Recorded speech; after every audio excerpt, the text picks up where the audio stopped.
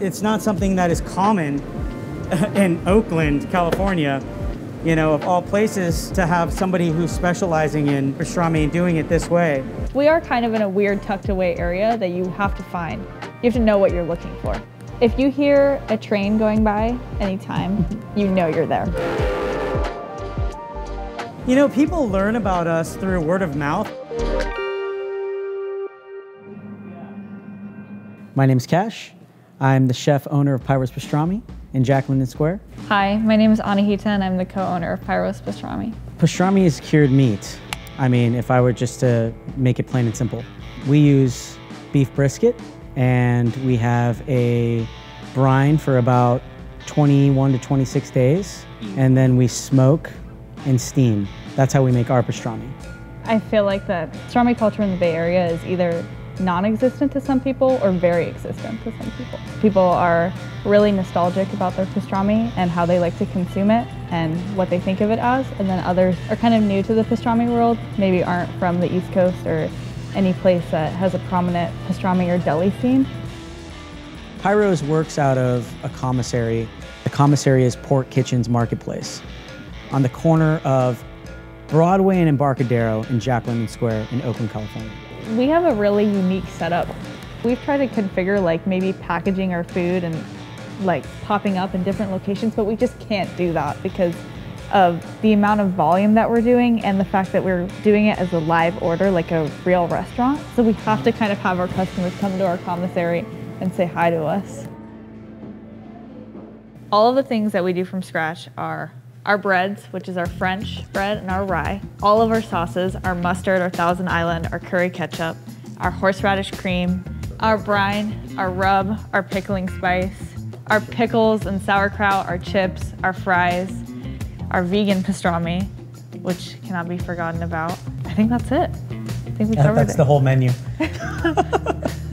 Why do it from scratch? Because I cannot buy something pre-made like that if I know how to make it, because I know I can make it better. Right now I'm going to show you how we brine Pyro's pastrami. First thing we do is when we receive the meat, we're going to break it down, just trim some of the gristle off, some of the pieces that we're not going to use, but Pyro's is known for having a thicker fat cap on it.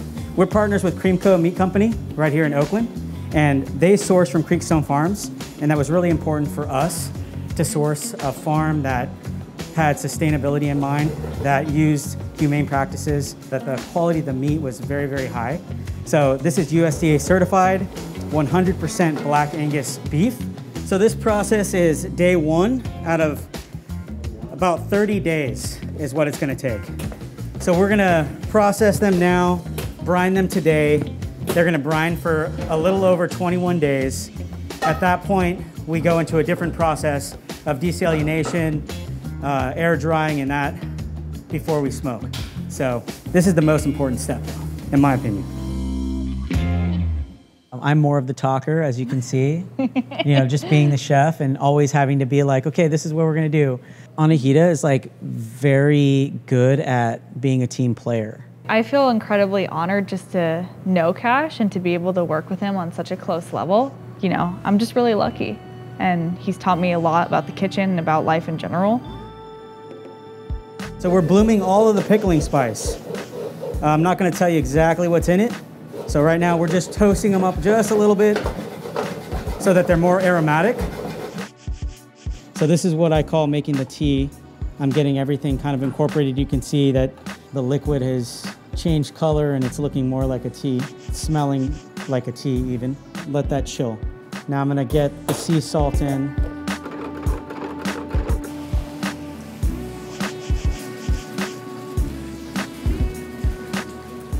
Looks really nice. I love the contrast. Yeah, it's beautiful. So we have two 44-gallon barrels. These have been in here about a week. So what I'll do is next week I'll take them all out and the ones that are on the bottom will be on the top. I'll mix up the solution really, really well to get an even cure. I ended up becoming a chef, and it was a very weird way. I was 19 years old. My mother had passed away when I was 18 years old. I have two younger siblings that I was helping. We didn't have a lot of money at that time, and I needed to get a job. The only place that would really hire me was this Jewish catering kitchen. They gave me a job and I started as a dishwasher.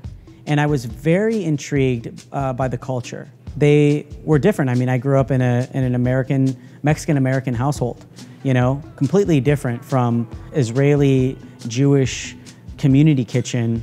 It was like night and day. I was basically, you know, raised up in the Jewish catering kitchen. That was my first real kitchen job. So I went into the industry just guns blaring, working 18-hour days and then partying until 9 a.m. and then going to work by 11 a.m. I remember going to the doctor and my doctor, you know, talking to me and I'm like, I need to get back to work. You know, I can't be here all day. And he said, you know what, if you keep going this way, with your blood pressure is gonna go up, you know, you're having a lot of anxiety and depression, you're not sleeping well, you're drinking too much, you're eating the wrong foods, you know, and that really took like a humongous toll on my body for a long frickin' time, and I'm still recovering from that. And where I'm at today is like, I have an amazing life. I get to do what I love to do. I'm focused on my health. You know, I'm excited to get up every single day and do this. Right now we're at our smoking facility. It's not too far from where we do our pop-ups. We're gonna be smoking this about 150 pounds in that box smoker there. We're gonna take these out, hit them with some classic yellow mustard, and then get the rub on them and put those in there. We use cherry, 100%. We like it. It's a little sweet. I feel like for what we're doing with our pickling spice and our rub, it really complements the flavor of the pastrami. And once you smell it after it's come out, you'll kind of smell that it is kind of like sweet and spicy. The rub is a secret. That's our proprietary blend of spices. We've tried all kinds of different things. We wanted to do something different, but we also wanted to keep it classic. All right. They can be anywhere from like 6 to 8 hours of smoke, and then we'll wrap them up, let them kind of just rest a little bit. We'll take them back to our other facility, and then we'll chill them really well. So they'll spend the next few days like chilling, and then we'll steam, and yeah, it is a lot of work, but it's worth it. It's worth it. It's gonna be tasty. This is gonna be a tasty batch. Our slogan is feeding the revolution, and I really feel like we are the revolution. And we didn't just like want to make pastrami, like that wasn't our #1 goal, but it was also to be really involved with the community and people around us at the time. People just need support, and they need to know that there's somebody in their corner. I know what it feels like to feel like you don't have anybody in your corner, and you're alone, and you're worried about what people might think or what they might do. But if we don't stand up and fight for each other, then, I mean, what are we doing? Well, we're filming a commercial today. We have the beautiful Andrea, and Anahita and I are gonna be whipping up some sandwiches for her to eat and to kind of take some photographs of those. Some really nice, beautiful ones with, you know, large, big, fat stuffed meat in the buns there. We want to work with Andrea, #1, first and foremost. We met her through a pop-up that we did for Hanukkah, and we got to talking, and I really thought that she was fucking awesome. And I saw that, you know, she was just this very empowering, strong, independent woman, and there's nothing better than a strong, independent woman eating a pastrami sandwich on camera in a very sexy, fun way. So, you know, because when we say we're all-inclusive, we're all-inclusive. We're not, well, we're all-inclusive, but nobody in the sex industry or, you know, nobody in the Black community, even though restaurants don't outright say it. When do you see them actually doing anything that is convincing anybody that they're really being a part of the movement? And that's what we're doing. We were pleasantly surprised because we had no idea how many like pastrami connoisseurs were literally in Oakland and Berkeley, you know, in the East Bay. So opening this up, I thought, you know, yeah, this is going to be a good place to, you know, pop up. But then we just got bombarded with like people who are like, oh my God, I've I've lived here for 7 years. I haven't had great pastrami. I'm so stoked for you guys to pop up. I can't wait to try it. It really is my white whale.